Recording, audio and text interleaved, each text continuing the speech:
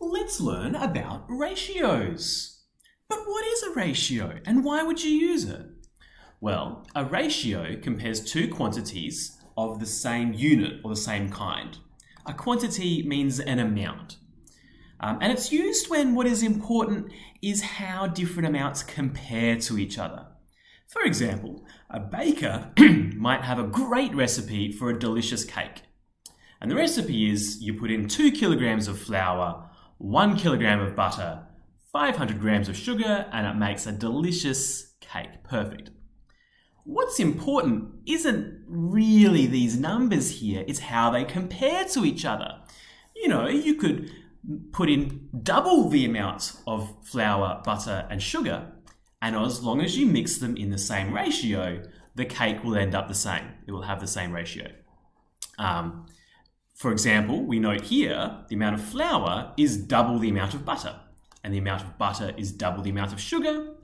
And as long as you put your 3 ingredients in with that ratio, that could make a very, very small batch if they're much smaller, or a large batch if you put in 10 times the amount. If they compare the same, you'll have the same cake. That's what a ratio is trying to capture. And to write it as a ratio, we've got a few rules here. Each quantity, each amount needs to be in the same unit. And we write the quantities, the amounts, we separate them with colons. A colon is this two dots here. Looking at these amounts here, in fact, this is the first question to express this as a ratio. I've got 2 kilograms, 1 kilogram, and 500 grams. Are these in the same unit? No, they're not, so I'll have to convert them to the same unit. To convert them to the same unit, it's probably easiest to convert them to the smallest unit, which is smaller out of a kilogram or a gram. A gram is the smallest unit. So let's convert each of these to be the same unit and put the colons between them, the 2 dots.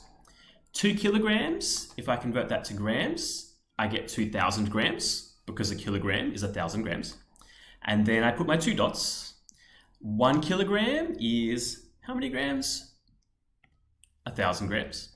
And then 2, there's the 2 dots, and 500 grams is already in the correct unit.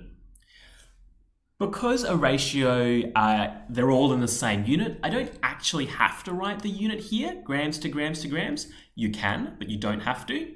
So you can simplify it to just do, I'll scribble it here, 2,000 to 1,000 to 500.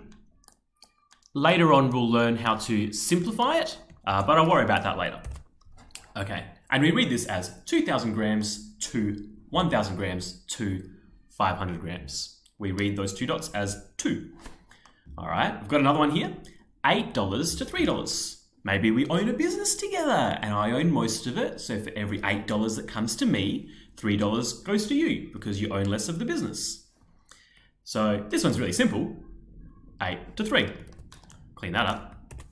Easy, they were already in the same unit. We've got one more example. At Pulteney, there are 3 girls for every 4 boys. And that's true, it's almost exactly 3 girls for every 4 boys. Some year levels there are more girls and boys, other year levels it's different, but across the school. We can write this as a ratio. I like to write above it what these things represent. You don't have to, but it makes it a lot easier to follow. So 3 girls for every 4 boys means the ratio of girls to boys is 3 to 4. Cool, and that's the stuff that you need to know about ratio. Give the questions a go, check your answers, and let me know if you have any questions. I'm more than happy to help. Bye everyone.